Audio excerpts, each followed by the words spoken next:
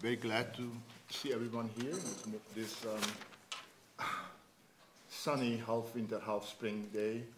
And I'm especially glad to welcome here our distinguished speakers, whom I'd like to introduce. You are an IASC workshop, roundtable discussion. IASC, as most of you know, is a relatively new, young institute which was established only a year and a half ago with some special purposes. One of those purposes is to pursue, organize discussions like this. Thanks to organizational havocs, we didn't have too many chances to do so. So this is one of our first occasions to bring here influential, important people who are both active, used to be and hopefully will be active in social sciences, in the academia, and also in public life, in politics. The Institute doesn't want to become an ivory tower for academic research, but of course we are pursuing research on a high level, I hope. And we also do not want to become just a think tank, putting together policy recommendations. We would like to combine these two activities. So this is one of our attempts today. I'm also very glad to see here ambassadors, Madam ambassadors from Slovenia and from Austria. Thank you for coming. One of our other purposes to organize, to bring together people from Central Europe, to organize debates on and about Central Europe, its past, but mostly about its present and the future. So I'm very happy again to introduce you these three speakers. Dr. Erhard Buzek, and let me read because they have very, very substantial and exciting CVs. He received his Doctor of Law degree in '63 at the University of Vienna, and he began his professional career as a legal advisor of the parliamentarians of the Christian Conservative Austrian People's Party, ÖVP, where he pursued his political career later. From '89, he was appointed as Minister of Science and Research, and in '91, Dr. Buzek became chairman of the Austrian People's Party, and he served as Vice Chancellor of Austria in the decisive period of Austria's joining the EU. But he was also a special representative of Austrian government on EU enlargement, which position he held until the end of 2001, and a special coordinator of the Stability Pact of Southeastern Europe, one of our major topics today. And currently he is chairman of the Institute of Danube Region and Central Europe. And last but not at least, he is a Jean Monnet professor and ad personam. And we have several Jean Monnet professors in this room today. That means that whatever you hear from us criticizing what is going on in EU, we are criticizing from within. Yeah? We are ardent Europeanists. And he's a member of the European Council on Tolerance and Reconciliation. Now, Professor Danilo Türk, he is a professor of international law. I don't know if you are still teaching? I'm now emeritus. Emeritus. So I do a little bit. Well, he's going to teach here in Kőszegen. Yes.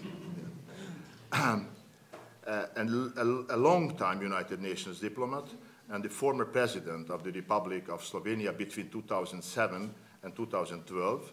From '84 to '92, he was a member of the United Nations subcommissions on prevention of discrimination and protection of minorities, and the first Slovene ambassador to UN between '92 and 2000. Between 2000 and 2005, Dr. Türk was UN Assistant Secretary General for Political Affairs and also the President of the UN Secretary Council in 1989 and 1999. He's also a former member of the Human Rights Committee of the UN, and in 2016 UN Secretary General election, Danilo Türk was nominated as a candidate. I have to mention too that Dr. Türk is recently a research fellow at IASC. And so is Professor Ahmet Evin, with whom we have been together, working together for a long time, I think since the end of the 90s.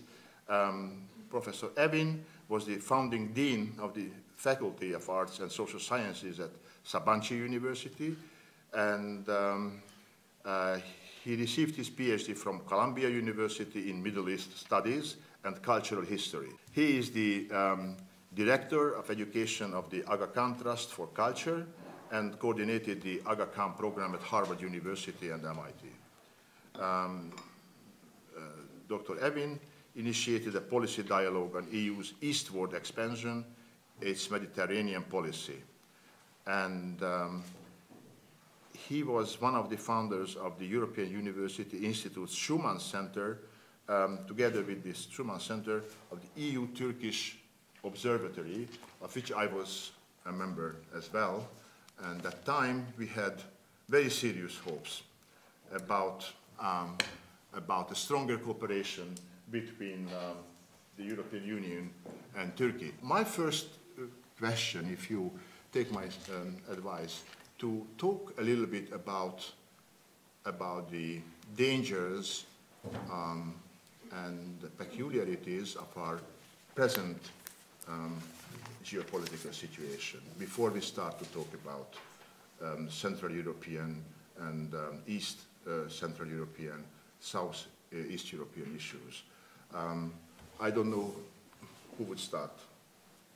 President. Yes, first. President. Mr. Okay. President. All right. Thank you very much, Professor Misovets, and thank you for the opportunity which you gave us all. I'm very excited today because I have accepted some time ago to become a fellow at this very promising academic project. And obviously I prepared myself for today also with the aim to develop my ideas further when we meet again. Yes. So, as Arnold Schwarzenegger used to say, I shall come back. Now, obviously, you asked us a very important, very basic question, but it goes into the center of what I was asked to do earlier on, and that was to think about Europe in a global context. And I think that I was asked to do so because I was working with the United Nations or within the United Nations for about 30 years. And the United Nations is a place from which you could see the world pretty well. That doesn't mean that you can do very much, but you at least see the panorama pretty well. And then, of course, the perception of problems becomes rather sharp. In addition, I have been president of Slovenia in the years 2007-2012 when I saw this transition from the optimistic period around the Lisbon Treaty towards the financial crisis and things that followed, including the beginnings of the migration crisis which started in 2011 and affected Italy at that time in particular. And obviously, I have thought a lot about the changes in Europe also from within. So my view of Europe is both from outside and from inside. And in order to organize my thoughts in a focused way, I suggest to propose to you several hypotheses for further discussion. I will be very interested in having a discussion today, and when I come again, I would like to continue that discussion. So I see this whole thing as a process, not as a one-time event. And since Professor Misovets asked us to say what we think at the beginning of what we think about the peculiarities of today's situation, I would like to suggest the following. We clearly live at a time of multipolarity. Multipolarity is here. Multipolarity is not something of the future. But we have to think about the nature of multipolarity today. I would call this a multipolarity plus. It is not only a multipolarity in terms of power politics or major centers of military and political powers in the world and economic power, but we must think about multipolarity in terms of different and sometimes competing versions of modernity, competing versions of legitimacy of states, competing versions of international order. There are different visions today, different competing concepts. And we in Europe have to be aware of that because we tend to believe that our thinking is the only thinking, yes, or the main thinking. But we have to adjust to the fact that we live in a plural world, multipolar world, which is a world of several different concepts of modernity, state legitimacy, and international order. Furthermore, this world is, of course, going through a very difficult and potentially dangerous transition, and it has to be managed. Now, managing that transition requires a very careful handling. It can very easily transform itself into tensions and violent conflicts, as we see around North Korea in particular today, but there are other sources of concern. So we have to be very careful in managing, in thinking about management of that transition in that multipolar context. I believe that there are two basic concepts which we have to focus on very carefully and think about them very deeply. The first one is legitimacy. What does constitute political legitimacy in the world today, in different parts of the world, and are there any shared legacies of these different concepts of legitimacy? This is one very fundamental question which has to be thought about, and of course the academic environment like the one here in Köszeg is very appropriate for that.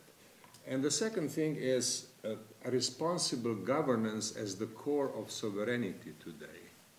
Now, my proposition is that sovereignty is not an outmoded concept. It's a very fundamental concept of organization of the world, of the international order, but it has to be understood very properly, very carefully and properly. And I think the core to understanding is responsible governance. I'll come to that in the context of Europe in a short while, and I would like to organize my thoughts, as I said, in a number of hypotheses from outside and from inside. I will go very quickly through those hypotheses, and I would be very happy to discuss them further as we proceed with our discussion. Now, as I said, there is a multipolar system already in existence, and that multipolar system has to be looked at when we talk about Europe, from outside, basically in three substantive contexts. One is security, the other is development, and the third is values. First, on security, I believe that we have already entered in a multipolar system which is dominated by three great powers: United States, China, and Russia. When we talk about geopolitics, I believe we have to start by the geopolitical situation defined by a triangular relationship between these three powers. Obviously, we have to go beyond the kind of superficial impressions that dominate much of the media discussion. I do not think, for example, that what we see from the United States is improvisation. The U.S. is not improvising. The U.S. is engaged in a very deep soul-searching about its new identity and its new role in a global order in which it is not the sole remaining superpower in the unipolar world, but it has to find a leading role within a triangular relationship when it comes to military power and political power, and a leading role, perhaps more pronounced, when it comes to economic and cultural strength. The second fallacy, which I think we have to reject, is that China is expansionist. I do not think that the first order of priority in the Chinese agenda is expansion. It is internal stability and cohesion. The main concern of China is prevention of any sort of disintegrating process, and that dominates everything else. Now, of course, China has been involved in conflicts on its borders, but it has never abandoned this primary concern, and its policy priorities are fairly clear, and they have to be recognized as such if we wish to have a productive discussion about the role of China in the future. And the third fallacy, which has to be rejected, is that Russia is a regional power. I'm using this inaccurate definition because it was used by the former American president in one or two occasions. Russia has never been a regional power. It has always been a global power. Of course, its level of power has been changing, but it is a global power. It has to be recognized as such. It has to be treated as such. These are the fallacies. Now, what is the way out of the current situation? Where do I see the way forward? Not the way out, the way forward. I would say the objective should be something that I would call a global security compact. A global security compact which would involve the three powers, the three main powers, and of course others involved in dealing with the key security questions of our era. It can start with counterterrorism, but of course it must not remain limited to that. It must include Syria, it must include Ukraine, it must include North Korea, in an order which would be dependent on the dynamic of each of these conflicts. And it cannot be done in the form of a single agreement or let alone a single treaty. It will be done in a set of interlocking understandings, most of which could be developed in form of Security Council resolutions. Now, this is very briefly said how I see the security situations. Now, seen from this perspective, global perspective, EU is not a decisive power. It remains security dependent on the United States. It is unable to formulate a single foreign and security policy. At most, it can formulate a common security and foreign policy. And it lacks the internal cohesion necessary to really make itself a major political power. Not to speak about the problems that affect the military power. That's a separate question. But even if that was not a problem, I think we have to be very realistic about the reach of the inherent, the internal cohesion. So my three hypotheses in the security area are this. First, multipolar world with three powers at the center. Second, global security compact as the objective. And third, recognize the inherent weakness of European Union in this context. Now I come to development. I think that when it comes to development globally and looking at Europe in this big landscape, I think that we have to recognize that we live in an era of Euro-Asian opportunity. This, of course, is historically not surprising. Asia has been, for most of history, the dominant, the largest economic space. It has lost its role for the last 2 centuries, but what is 2 centuries? It's really very little in the long course of history. It is coming back, and this is an opportunity for Europe. I could go into figures and such things, but I believe that it will suffice if I say this is the time of the Euro-Asian economic opportunity. The key, and that is my 5th hypothesis, the key to using this opportunity is connectivity. Connectivity which has been placed at the center of the Chinese strategy of One Belt, One Road, and which has been accepted de facto by European Union. What we need to do is we need to recognize the critical importance of Euro-Asian economic and development opportunity, and we have to develop the concept of connectivity to the full. And that means that one has to align and coordinate development strategies so as to use the market potential that exists, the investment opportunities that exist, and to create job opportunities and then enhance all forms of communication in the Euro-Asian space. This is my 5th hypothesis. Obviously, my 6th hypothesis has to do with global development, and here European Union is an indispensable player. It's an indispensable player because it reaches to all parts of the world. It should not develop its Euro-Asian priority at the expense of any other priorities. And those include, of course, the transatlantic economic cooperation. And by the way, the trade with Asia is already larger than the trade between Europe and the United States. We have to understand that. So the United States should be there. Africa should be there very much because it is an important partner to Europe and not fully understood, let alone fully developed in the sense of partnership, and we can discuss that further.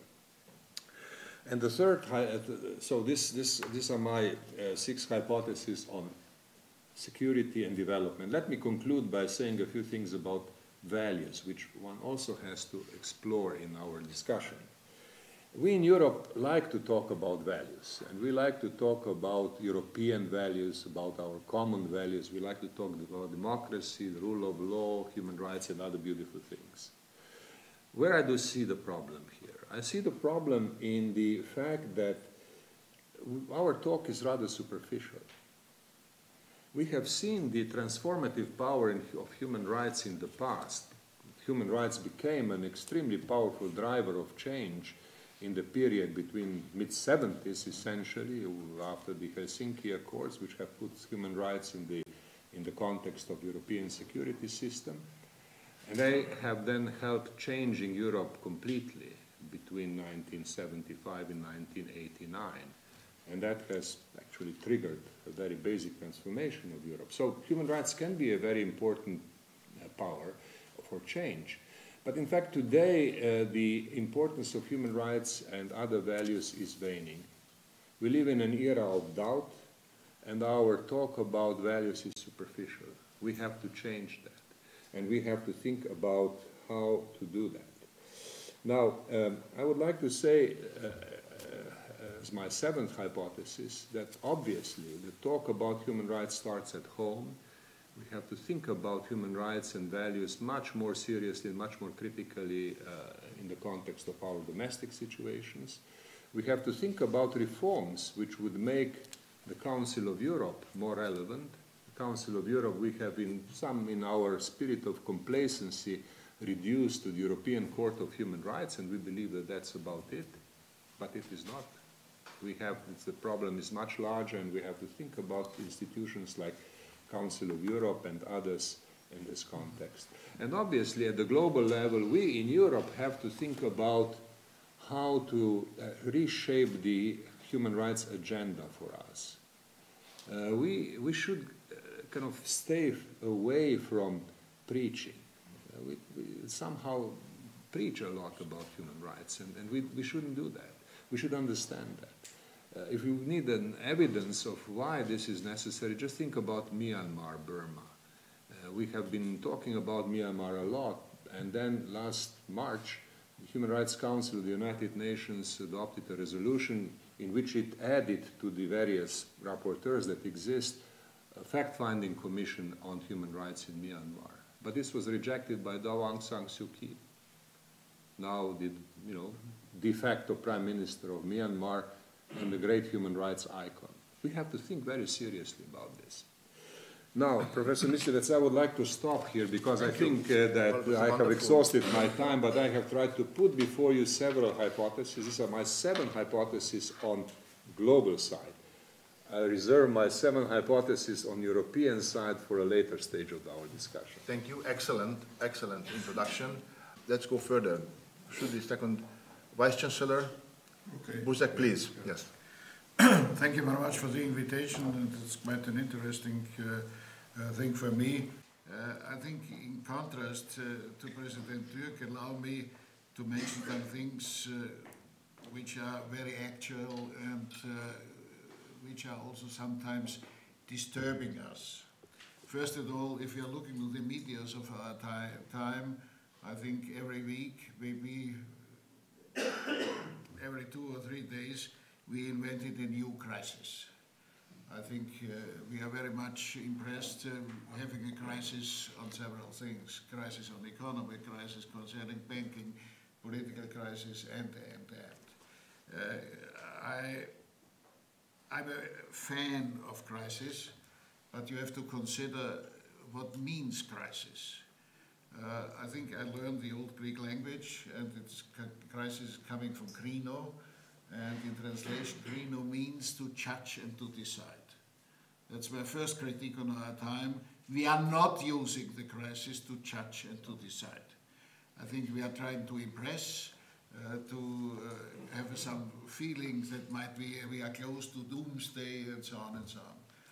As a Viennese, I'm quite close to this idea that we are close to doomsday because we had a very famous literarian saying Austria is a test station for doomsday. But if you are looking to the result, we are still existing. So far, I think it is very nice. It might create some literature, but it has nothing to do with reality. So far, I think we have to do more reality check with which problems we are confronted. And I think here, one of the things which are mentioned every day, and you had the reports about what has happened at Champs-Élysées, and I think every 2 or 3 days we are speaking about terrorism and so on and so on. May I say, and hopefully I'm shocking you, I'm really convinced that we are, if we are not doing something against, in the beginning of the World War III. Yeah. I think World War I was declared by our beloved Emperor Franz Joseph. I think His Apostolic Majesty and so on and so on. The Second World War was declared quite more simply. Mr. Hitler declared, since 545 we are shooting back. It was Deutsches Reich against Poland. The Third World War will be not declared. It's really happening. And it has another character. The 2 world wars were very much impressed by frontiers, by real conflicts coming here together, by horrible fighting and so on and so on. Now it is obviously a kind of a war which is creeping in our societies and is creating insecurity. Insecurity is one of the medias concerning war making, because it's disturbing our societies, and we have to say it quite clear, we have not yet found an answer. And the answer would for sure not be military activity. I think here you can see Mr. Trump is quite happy to send a carrier, but obviously the carrier arrived in Singapore and is not going further on, because I think it's not a solution. Even concerning North Korea, which built up military forces quite strongly and so on and so on, I think it is another kind. Not on every place on the world, let's be happy, but in a certain way it's creeping in and creating insecurity, and it is changing also our political systems. May I say, I think since 1945 my country has been a real peaceful country, and we were not too much interested to build up tough military forces. Now, every party in Austria is declaring we have to invest more in military. I think it's a very nice idea by our defense minister saying he needs more Panzer to fight terrorism with Panzer. I wish him all the best. And more helicopters. I think you can look by helicopters to terrorists. I think you won't find them. It is really not a military question. This is a societal question. I think what is here going on, and we have not yet found the right answer. First block. Second block, I think we have to consider that Europe by population is only 7% of the global population. And we have perspectives until 2030 or whatever that we will be only 4% of the population of the world. We are still 22% of the economic power here in the world, but it will go down because, and that's good, some other parts of the world are coming up and getting here more importance because it's necessary to create a balance. I think we have no real answer to this situation. We are mentioning the word globalization everywhere. We have a lot of people being against globalization. I'm always fed up in discussions if somebody is standing up and saying, I'm against globalization. Let's decide that it is not happening, which is a real nonsense. I have always a very primitive comment on this.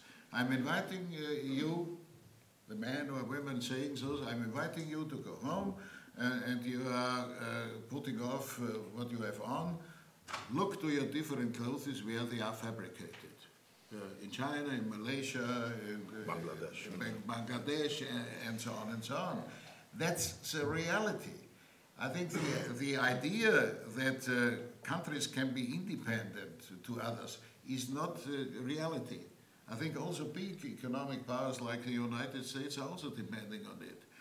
Mr. Trump is trying to create answers. I think walls against Mexico or something like that. But we are depending on each other.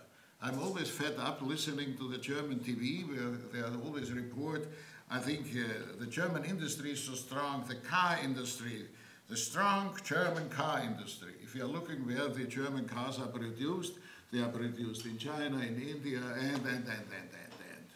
There is no German car. I think it is a composition here existing, and here we are depending on each other. I think we are not really looking to this, and if you are thinking a little bit further on at what is requested, we have no global regulations what is happening here. And we are moving in the wrong direction. Also Trump is here leading, but it is not only Trump. I'm not a fan to blame Mr. Trump for everything. I think it's a common lack of ideas here for sure existing, because everybody is now saying, I think we have to reduce, we have built up customs walls and so on and so on. In this way it will not work. And I think we have no development in the direction of a global order on this, because we don't have some kind of global state. We are even not able to create the European state. You can see the difficulties which are existing. And I think we are still depending on a certain vision of a nation state, which also not working. As I went to the university, we learned national economy. I think it's a wrong impression. There is no national economy anymore, because I think it is a global economy existing. And so far, I think we have to change the title, which is not solving the problem, but we have to change the thinking, what is existing here and what we are doing here. I think we have to discuss in a certain way a kind of a global order, which is existing in small pieces, but not really working. I think also being at an institution like a university, I have to say it, I think we have a very strong development on technology and connections and so on and so on. But also we are missing here the rules. I think I'm always deeply impressed if, again, Mr. Trump is able, with some remarks, 140 words every day, to give an impression. I think he's twittering, and so far everybody is really shocked. I think you have to look back. It has nothing to do with Trump, but we have no rules of this kind of information. It is an important part of our information society, but I think we are not able, I think, to have rules, what is possible, what should not be possible, and so on and so on. I think that's one of the parts where I would say that universities, or science especially, I think have to do something in this direction. And to make a general remark, we are living in the time of the unforeseeable. I think we are missing capacity to look forward. We have a lot of think tanks. I think everybody is now a think tank. I'm always saying what we need is more do tanks, which are not really existing. I think a lot of people are living out of this. I wish them all the best. But what about the consequences out of this? That's not really existing. I give you a simple example. All the question of the refugees, of migration and so on, was foreseeable. I think we have a lot of papers existing where it was predicted. And then we are really, including my country, wondering that they are really coming. Oh, they are only coming to Italy. They'll stay there. That they are also moving from Italy to Austria, Germany, and so on, is quite clear, and we have no instruments in this direction. I think what we're really missing, and there are some consequences on education, what is the consequence of the necessary strategy to have empathy for each other? I think empathy would be very important because it's creating the desire to know what are the others feeling, what is their judgment on this. I think we are always very clever, and here I'm criticizing my small country also. We have now a government which is declaring every second day what the others have to do. I think we know everything what the others have to do, including the fact that nobody of this government is going to the others and explaining them what they have to do, because they would explain us what we have to do. that's not very well received. I think in this, and beg your pardon, doing it in the presence of a former Deputy Secretary General, I think we have to look a little bit to the institutions which are existing quite rich. I think all the difficulties concerning Ukraine and others happened without any consequences for the United Nations, for the Council of Europe, and so on and so on. I think after weeks and months they are doing discussions, making a resolution which is not accepted, and I think the only one organization which was a little bit working concerning the Ukrainian crisis was OSCE. I think they managed it to have even some observers that we are getting here more information and some limits with the difficulty that the Minsk decisions are not really realized and so on. I think we need a discussion. I'm a fan of United Nations, OSCE, Council of Europe, and so on, but I think we have to discuss how can we make it workable, that there are really consequences out of this. We are investing a lot of money for this, but for the consequences, there is really not enough done. That's not, I think, to criticize. It's always usual to criticize international organizations, especially the European Union is here an object for criticism. But I think if you would consider, and that would be an interesting subject of research, if we would not have had European institutions, if we would not have had United Nations, what would have happened? I think we would have even more difficulties and so on and so on. I think this is a consequence of this idea of a new nationalism. I think in all my love to my English friends and the consequences of Brexit, I will look at what they are doing. This is a general development. America first, Great Britain first, Germany first, and so on and so on. I think what means first? They are going out of the rest of the world. That's not really possible. We are depending on each other.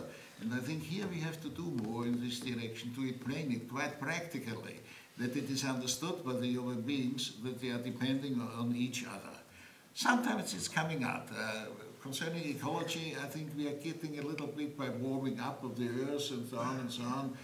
There are fears that the North Pole is melting down and the water is coming up and maybe some islands will vanish and so on and so on. But it is some islands. I think that's their problem, not ours. I think it is our problem. And I think on this we have to consider that we are in a certain way depending on each other. Rightly, it was mentioned also in the introduction, the multipolar situation we have. But what are the rules of this multipolar situation? Is it a competition only, or is cooperation possible? And in which way can cooperation here really work? I think here we need a lot more fantasy to live on this. And I think it will be quite more. One of the shocking arguments, and I've already mentioned it, is migration. I think sometimes we are moving forward and saying, by migration also the old Roman Empire fell down. Huh? Okay, it's a nice perspective. Huh? It might happen also to Europe and so on and so on, or are we doing something? I think I'm looking to my beloved colleagues in politics. I think our foreign minister has now the very good idea that we shall stop the saving of people in the Mediterranean Sea. Maybe even it was a certain formulation where he said, I think if they are dying, that might be a good signal to the others that they are using this way. It is a little bit cynical. I think there should be more people drowning than in consequence. I think they will learn that it is not a possible way. I think we have a basic discussion here on this subject. I think it would be more important to discuss how can we hinder people that they have to leave their country, their region, because there is no harvest, nothing to eat, no water, and so on and so on. Here we need a lot of fantasy, and I think things are for sure more possible as they are really done. I think that's a discussion where also scientific institutions should do a lot that we are coming on.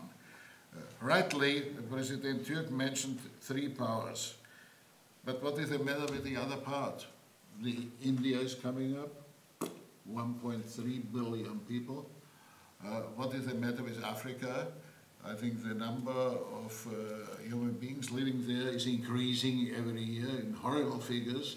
I think if I remember what I've learned in school, how many millions living there, and now we are arriving at the billions, and so on and so on. And it will have for sure some consequences. And I think here we have not a strategy. We are saying, okay, Libya might be a way where they are going out, but whatever are we doing? I think some ideas are closing. For the moment, we are closing everything. Let's close. Let's build up walls. I think we are not really learning out of history. The biggest wall ever built up was the Chinese wall. It has not hindered the invasion of China. I think the Mongols were coming up and were reigning China for 400 years. So far, I think we need this discussion in this direction. These are the real political problems which for sure are here existing. Rightly mentioned Eurasia, because I think Europe is a kind of appendix to the Asian continent, not more. But do we have rules on this subject? We have an interesting discussion about the Silk Road. It was partly started by China, partly started by Turkey. I'm joining always this meeting. I think mainly we are discussing transport possibilities about the Siberian Railway, or can we build up highways, and so on and so on. But I think that's for sure not enough. Because one of the great concerns, and I have to do a little bit with what is discussed internally in Russia, is the fact that on the one side of the border between China and Russia in East Siberia, on the one side they are living 300 million Chinese, and on the other side they are living 300,000 Russians. That's one of the main concerns. I'm always admiring the political discussions. Now the Russians will work with the Chinese. I think the Chinese will not work with the Russians. I think that's one of the conflict situations which are for sure existing. I think in a certain way dangerous, because the Chinese as a businessman are coming up in the eastern Siberia, and there's a lot of concern on this subject. Not really discussed. And I think it has something to do with the rest of Europe, which we are. I'm changing the subject, touching also the question of values. There is a desire of values. That's a reason, and I'm impressed by this, that religions are coming up.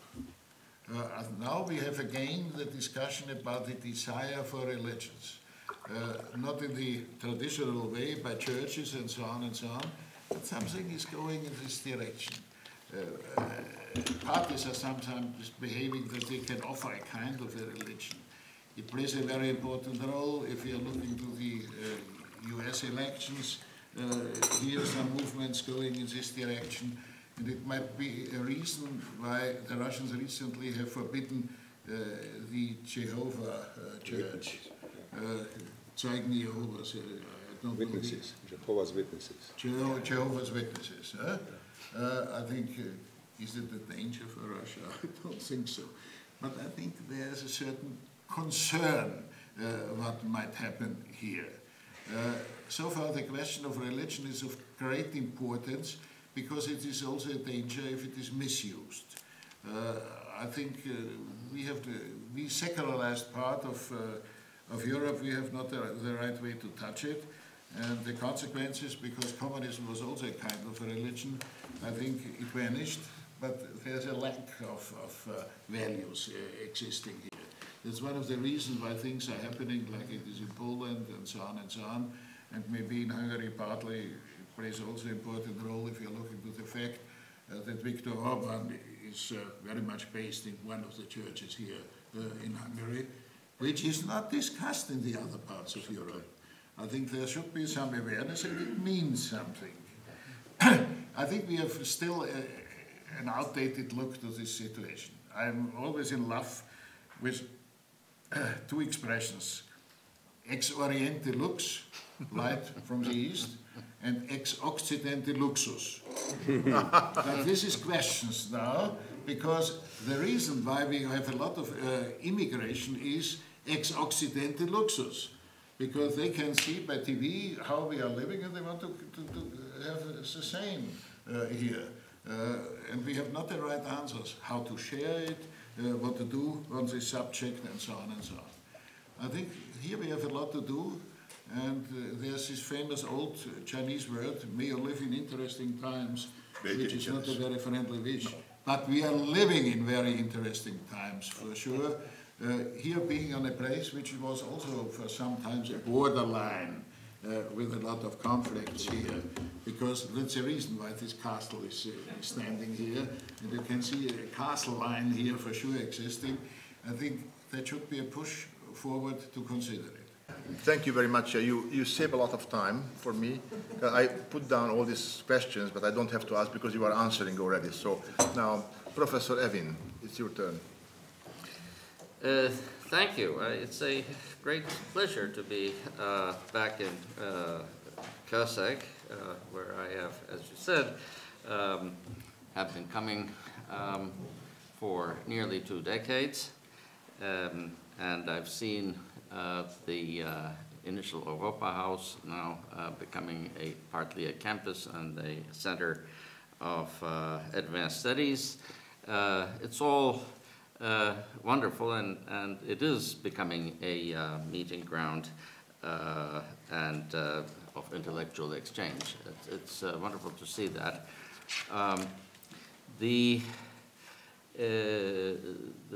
I'm confronted with a situation here where I'm the third speaker of a relatively long session where President Türk has given us very sophisticated hypotheses that we can debate over the next few sessions here. And Vice Chancellor Buzek then gave us a very incisive critique of not only the geopolitical situation, but also the inadequate responses and perceptions of what is really going on. That, again, puts me in a disadvantageous situation that it is very difficult to add anything of excitement to these very important statements that we shall come back to. So I thought I might briefly make 3 points, not with respect to the situation, but how we perceive the situation. My first point is really that a simple one, that the geopolitical situation in the world is changing. Certainly for our generation, that the world, the balances, the confrontation and cooperation between East and West and North and South that we have been we have grown up with, and we have matured and became retired and became emeritus. These are something of the past.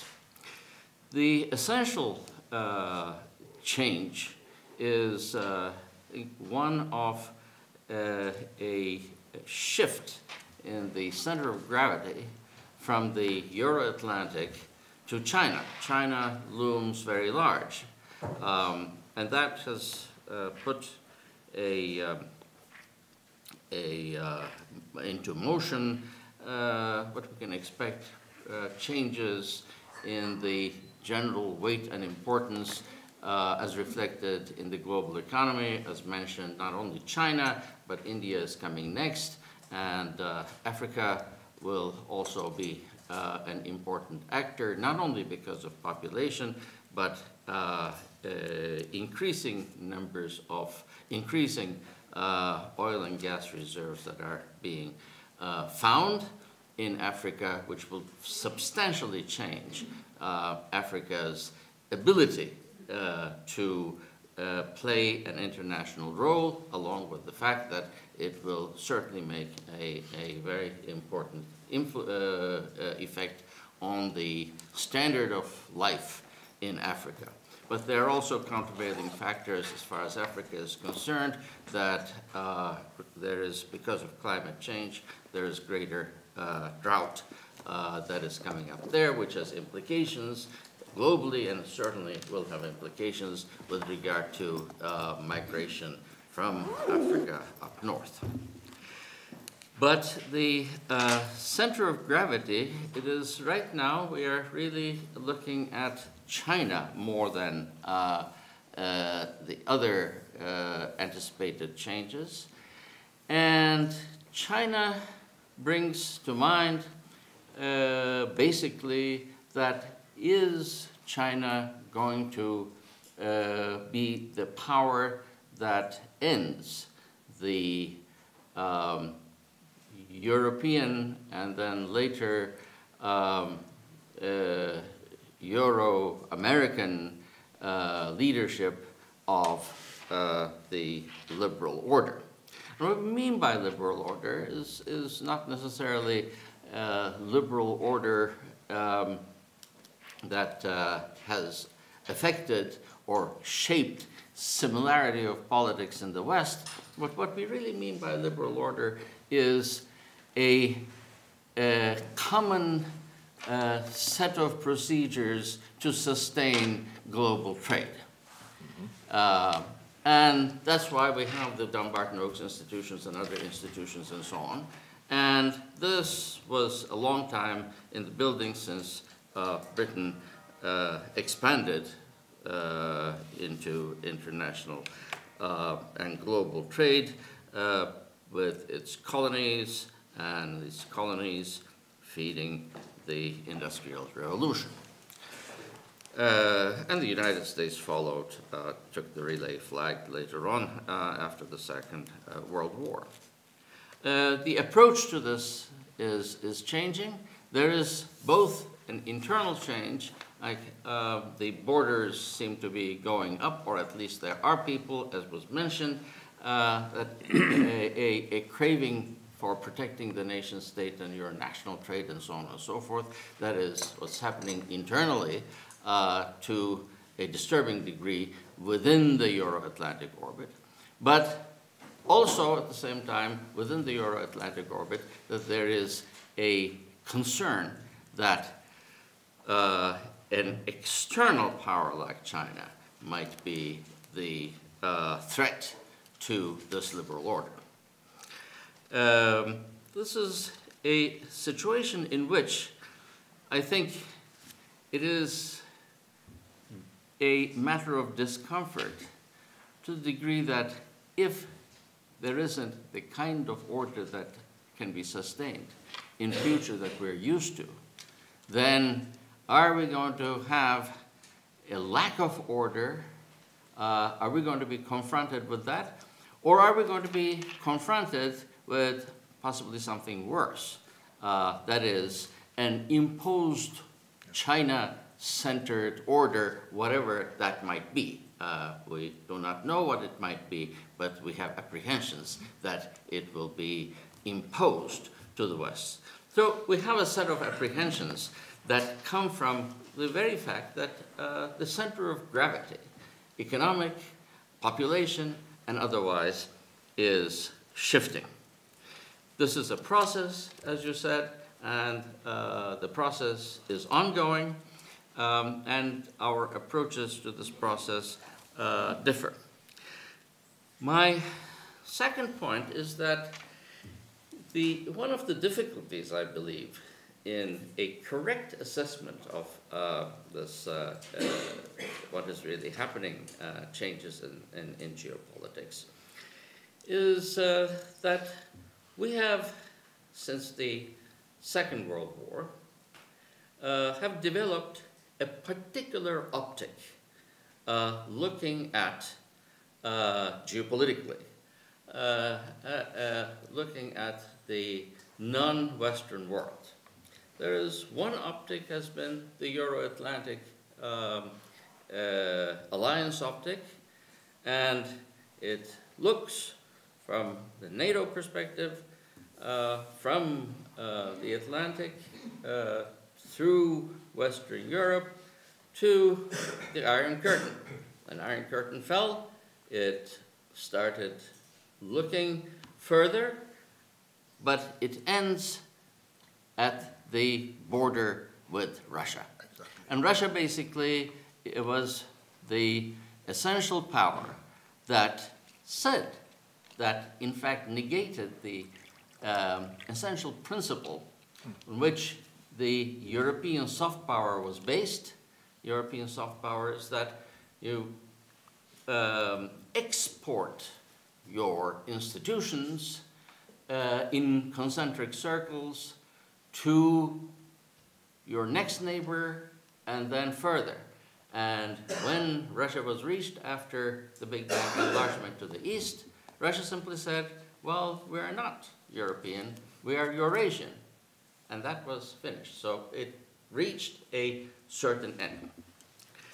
Now the other optic was the Pacific optic, which after the Second World War was essentially a, you heard the expert on that, but if I may, I would say that it is essentially Pacific was an American theater, and relations with China, geopolitical relations with China, were a matter of American fleet and American defense strategy there. Now, if that optic was inadequate, it was nevertheless the one that the Western world continued with. Our think tanks, excuse me, but our think tanks worked on that basis.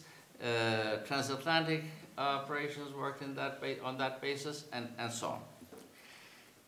Now, that optic has made us in the Western world miss a very important aspect of the non-Western, the fact and reality of Eurasia.